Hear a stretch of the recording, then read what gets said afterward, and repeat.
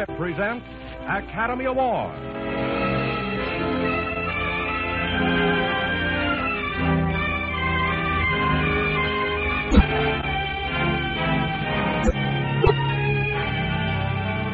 Every week, Squibb brings you Hollywood's finest.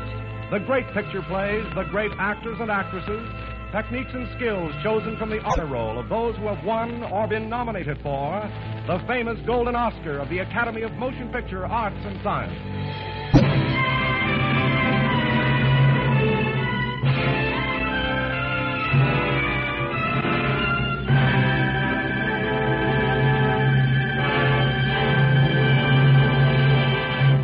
And now, E.R. Squibb & Sons, manufacturing chemist to the medical profession since 1858, bring you as our stars tonight, Olivia de Havilland and Jean-Pierre...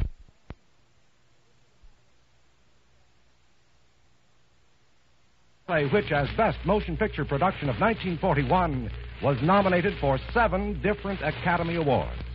Miss de Havilland will play the role she created on the screen for Hold Back the Dawn, and in which she was nominated as Best Actress of the Year for the 1941 Academy Award.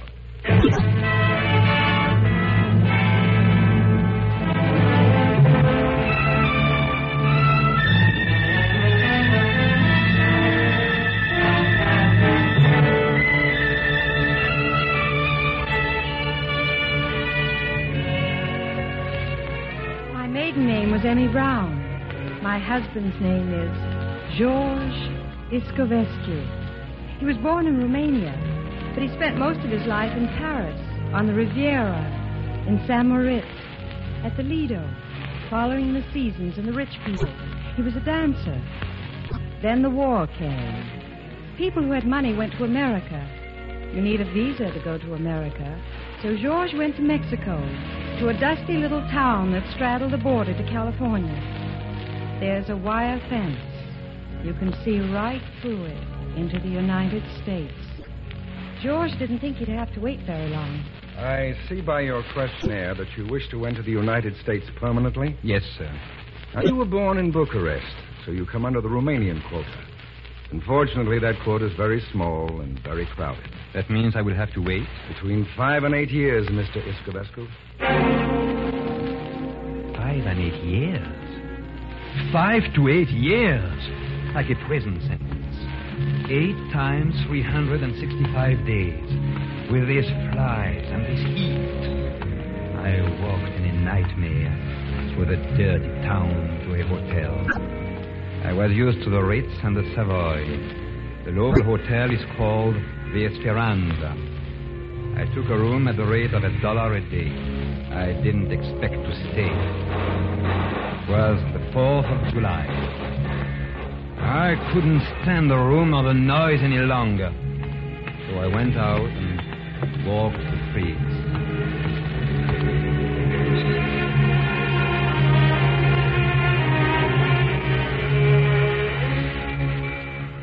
It was then that I saw him for the first time. I was driving a school bus full of children. We were on a picnic.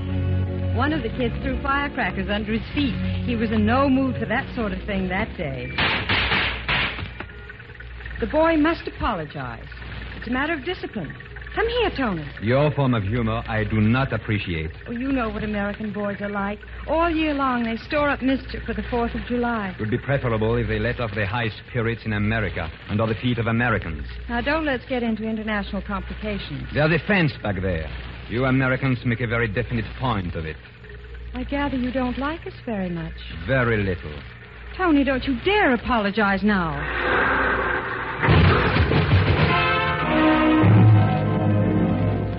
Just then, I put the bus in gear and rammed the car in front. I was shaking with rage.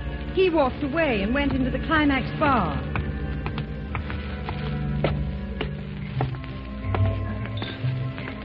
When my eyes became adjusted to the dark, I saw a dancer I knew in Europe. Her name was Tamara. George! Tamara, what are you doing here? Just down from the day from Los Angeles with some people. Those drunks at that table. I'm not the same Tamara, George. I'm not the same George. Tell me, how did you get into America? Meet Mrs. Shaughnessy. I married an American. And what? Simple. If you're married to an American, you get preference. Papers go to Washington, and in 4 weeks, everything is settled. Hey, Tamara. Well, where are you, Tamara? Your husband? No. My husband was a jockey in Caliente, 5'3". Once over the border, I went to the judge. Woman wants a man, I told him, not a radiator cap. Divorce granted, $50. What did she say? You just marry an American? As easy as that? Get hold of a wedding ring, and you can swing right over that fence. What do they call it? The pursuit of happiness. On my way back to the hotel, I saw her again, the little school teacher with the bus. She was trying to get the radiator fixed. I watched them, and when the mechanics weren't looking, I took the keys to the ignition and dropped them into a sewer. I stood around a few minutes until she noticed me, and her face got red. I know you don't like us, but I promise we'll get back over that border as soon as we can. Now, please. I was partly responsible for your accident. I feel very bad about it. You should. Any of these your children? No, I'm a school teacher. They'll be in a perfect tizzy about us back home. Of course, the parents. And maybe your husband. I haven't any husband. But if we're not back by 9 o'clock, Mr. McAdams, the principal will think we're dead in a ditch. While you are waiting for the car, why not telephone and tell him you are all right? But he said there was no telephone around. There's one at the hotel. I'll show you. Oh, thank you.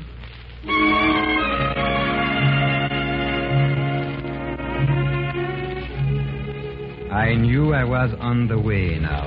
They wouldn't be able to make her a new set of keys. They'd have to go for them across the border. That would take until the next day. I played it very careful, and I was very patient.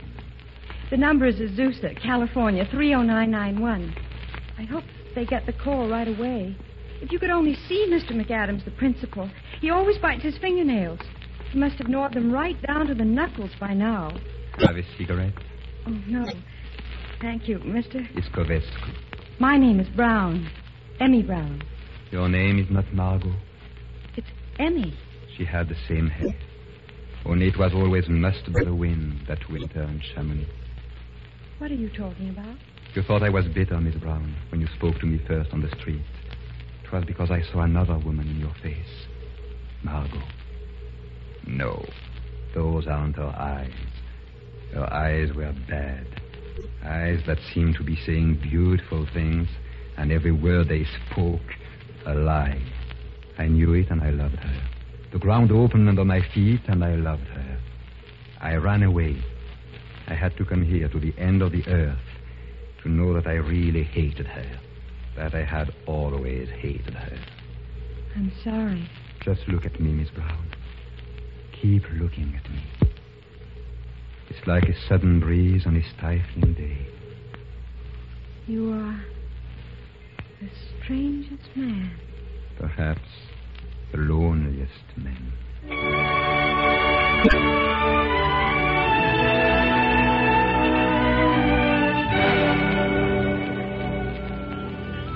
Naturally, they couldn't find the keys to the bus. So I arranged with the hotel to bed down the lot of them in the lobby. Well, good night. We're settled. Good night. Somehow, these shabby walls will not seem so empty and sad. You will be here. Close. Very near to me. Under the same roof. Breathing in the same night. Yes. Good night. Good night.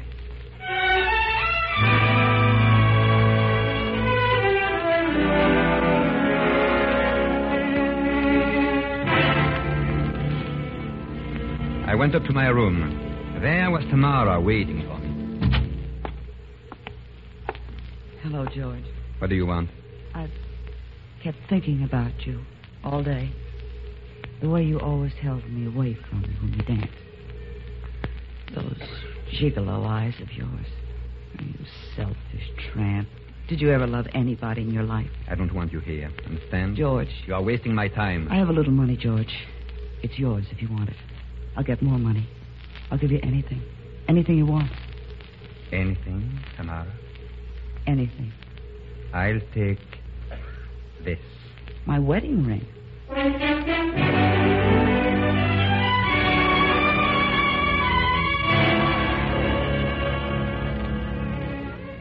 I had a hard time going to sleep that night. My heart was beating fast, and my senses were all thrown out of gear. I found a kind of half-sleep at last, and then about 5 o'clock in the morning, I woke. He was sitting there, staring at me. Hello. What are you doing here? Please, you have no right to be here. Of course I have no right. No right to be here. No right to sit watching your face, learning it like a poem. No right to listen for the stir of your heart. No right to tell you that I love you very much. You must go away right now, please. You needn't be afraid, Miss Brown, not a bit.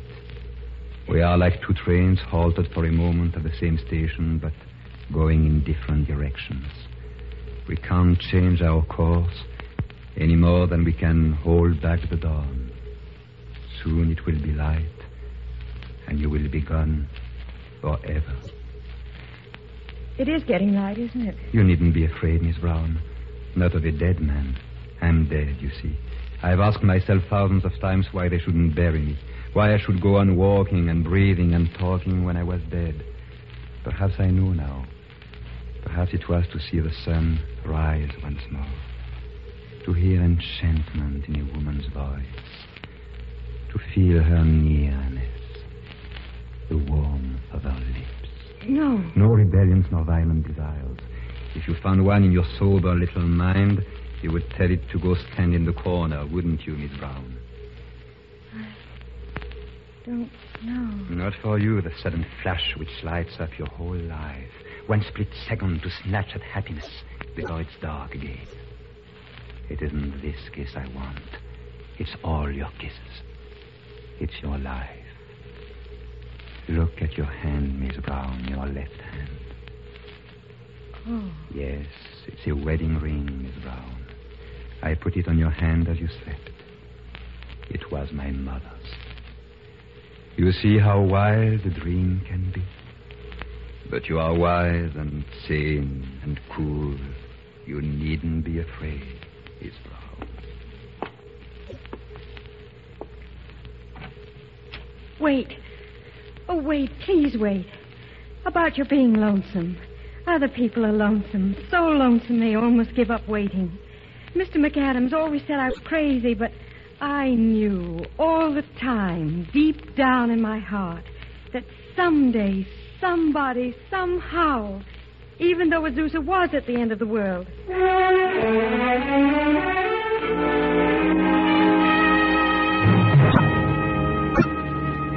We had to get the Mexican judge out of bed. The license was $5. It was a good investment. The office was drab and sordid, but to Emmy Brown, being there was like standing at an altar in a cathedral, with great bells ringing. When we came out into the sunlight, she took my hand. George. Yes? Take the ring. Put it on my finger again. And say these words. Words? For richer, for poorer, for better, for worse. With this ring, I thee wed. For richer, for poorer, for better, for worse. With this ring, I thee wed. Till death do us part. Till death do us part. I'll never take it off. Never.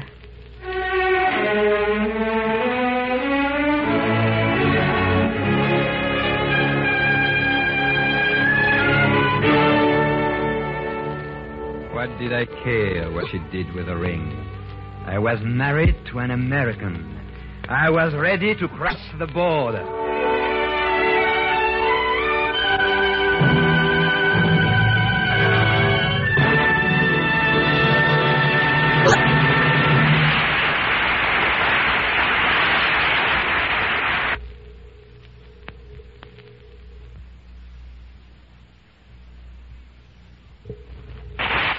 just a moment, you will hear the second part of Academy Award. But in these few following seconds, let me ask you if you've ever felt the tang of cold salt spray over the bow of a sailboat pointing into the wind, quenched your thirst after a hot walk through the woods at a shaded, bubbling spring, taken a plunge in a cool mountain pool. These are some of the memories that stand out from many of our summer vacations. Refreshing memories that come back to us when we use Squibb Dental Cream. For its tangy, cool, fresh, minty flavor is as refreshing as a shady bed of mint. It wakes up your whole mouth, leaving it clean and invigorated.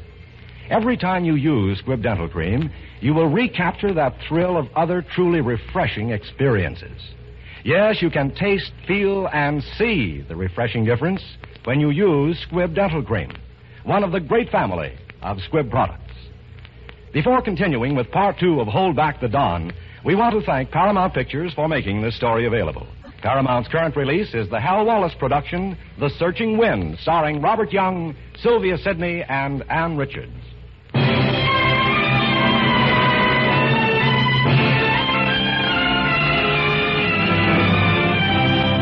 And now the House of Squibb presents Part 2 of Academy Award, starring Olivia de Havilland and Jean-Pierre Aumont in Hold Back the Dawn.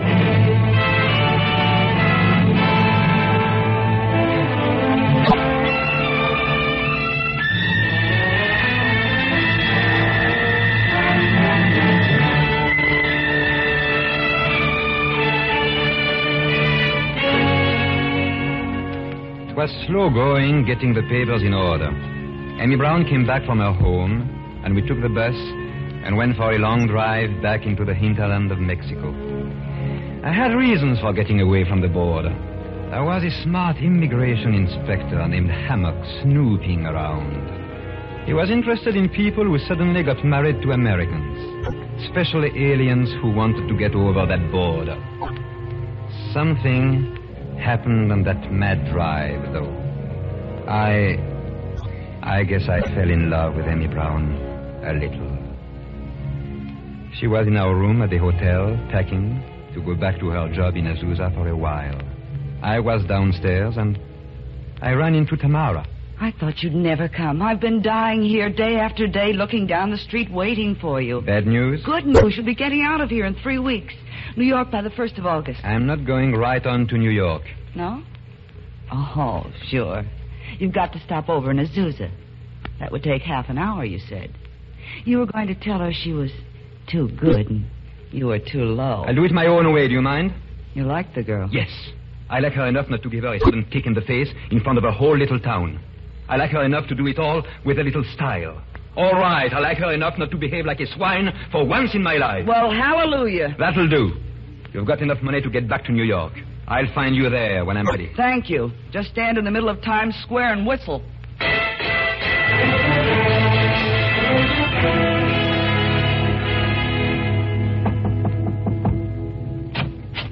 Mrs. Escovescu? Yes? You mind? No. Come right in. Funny, I didn't picture you looking like that. You know what one hears about a teacher. I'm Tamara. I don't think he's told you about me, or did he? No, he didn't. I see you're packing. Well, before you go, there's something of mine I want you to give me back. Of yours? My wedding ring. This? Oh, it belonged to his mother. Oh, isn't he wonderful?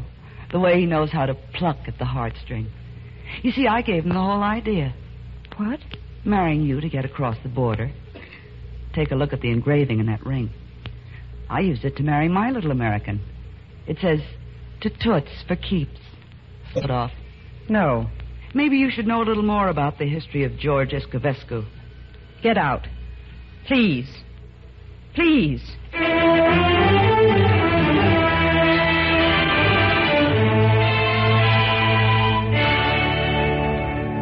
Howdy, Mr. Escovescu, isn't it? Yes? My name is Hammock, Immigration Department. I'd like to talk a few things over with your wife. She's upstairs. If there are any questions, I'll answer them. I'll answer your questions, Mr. Hammock. Emmy. Right over here, Mrs. Escovescu. Take a chair, will you? Had you any idea this man might have married you to get in the country? Yes. But I asked him to marry me. All right, he got you to ask him. Look here, you can make things very simple for the department. Anybody can see this set up with half an eye. He gets in the country, divorces you, takes up with his girlfriend, and goes about his own business. With this evidence, you can get an annulment. And that'll slam the door right in his face. Get a what? An annulment. An annulment? How do you like that, George? That's America. You pay your taxes, but you get a lot of protection. No, thank you, Mr. Hammock. It's very sweet of you, but you see, there's nothing wrong. You told me everything. There weren't any false pretenses. It's a fine marriage. We love each other very much. I'm sorry for your sake you haven't got a case. Well, maybe I'm just dumb. So long. Amy, who told you? Tamara? I've always been full of words, you know. Big ones, smooth ones, fancy ones. Just one more word. Thanks. No. You see, I come from a small town. We don't have those fine hotels. We eat in the drugstore. But we leave a tip just the same. I don't feel I was too generous for those 7 days of our honeymoon. Only perhaps when I met you, I shouldn't have been so vain. I should have worn my glasses. I should have looked at your face more closely. Goodbye.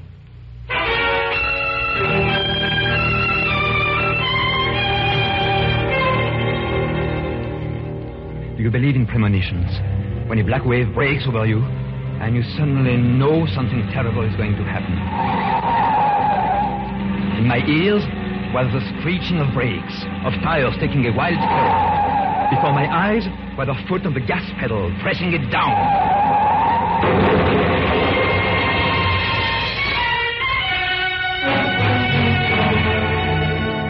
George, they've been phoning you. Tamara, there was an accident, wasn't there? Yes. Bad? Yes. Where is she? The receiving hospital, Los Angeles. I'll take your car. They won't let you cross the border. You have no papers. The key, Tamara. They'll catch you. You haven't got a chance. All you're waiting for nothing. If you do this, you'll never be admitted. George!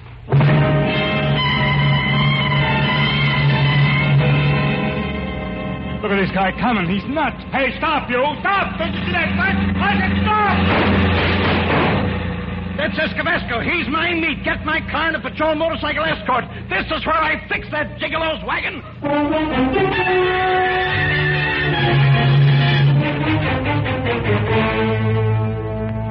It was 5 o'clock in the morning when I got to the hospital. It wasn't until I had climbed those steps that I was really afraid. Afraid it was too late. But there was nothing left I could do. She's unconscious. We're very much afraid. The steering wheel was crushed against her. There's no fight left in her. Can I go in? Of course. Amy. Amy. She doesn't hear. Amy. It's George. I've gone. I'm here, Amy. She seemed to hear you. Go on. Keep talking. Breathe, Amy. Try hard. That's it. Again. Now again. It's all right, Amy. Remember the rain beating on the windshield that day we drove, and the wiper going, and the word it spoke? Together. Together. Together. Together. Breathe, Amy. We are together. Together. Together.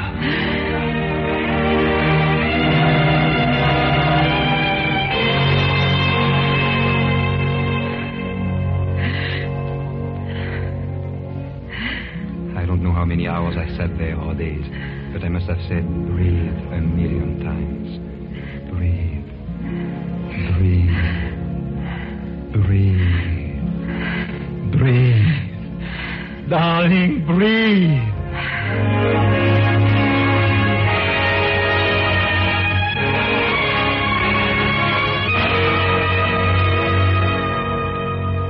Somehow she pulled through. Once she even smiled. And when Hammock caught up with me finally, she was out of danger. I asked him to go ahead and get her an annulment to the marriage. He said he would. He told me he could send me to the pen for 10 years for crossing the border. I didn't care. And for some reason, he just took me back over the border. Back to the grave. I started 4 months of a living death. One day, I saw him coming through the big gate. Oh, here you are, Escovescu. I've been looking for you. Why don't you leave me alone? Don't you feel like stepping up to the gate and looking at the new citizens crossing the border today? Very funny, Mr. Hammock. Like inviting a hungry child to stand in front of a bakery window. I talked to the baker. He gave me something for you, not that you deserve a pie. I always thought you were a pretty poor excuse for a human, but, well, I was raised a good Christian, and my folks always used to say that a guy can straighten out once he sees the light. That is, if he's got guts. You have. In America, we can use people with guts. Here are your papers, approved by Washington. Preference quota for husband of American wife. Husband? Mr. Hammock, I'm... Get going. There's somebody waiting for you, swinging on that gate. Gate. Somebody waiting across the border. Amy!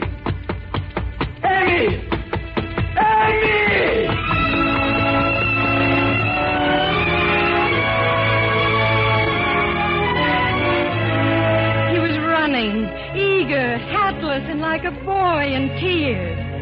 Something inside of me began to yearn as I watched him coming. My hand came up as if it could fight back my tears. And suddenly it glistened in the sun. And I laughed through my tears. It was my golden wedding ring. I had never taken it off.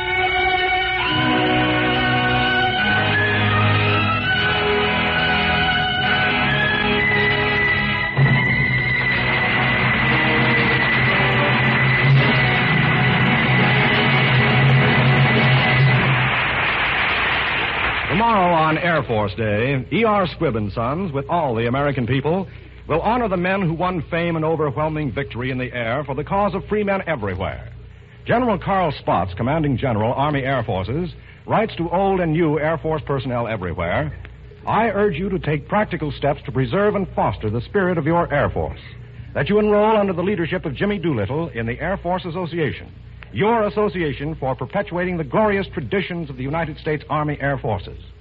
And General Jimmy Doolittle, president of the Air Force Association, states, we who are no longer in uniform are joining the Air Force Association to continue the Air Force spirit of fellowship, to remain abreast of air development, and to honor the memory of our comrades who gave their lives in war. We want all new and old Air Force men and women, whether officers or enlisted personnel, to wear our pin, receive our magazine every month, and take part in the activities of local wings and squadrons now being organized throughout the country. Send tonight for an application form to the Air Force Association, Washington, D.C. Membership includes subscription for 1 year to the Air Force magazine. In this way, help continue United States air supremacy.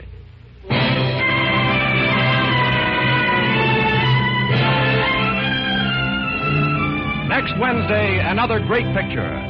The House of Squibb will present Academy Award starring Paul Lukas in Watch on the Rhine.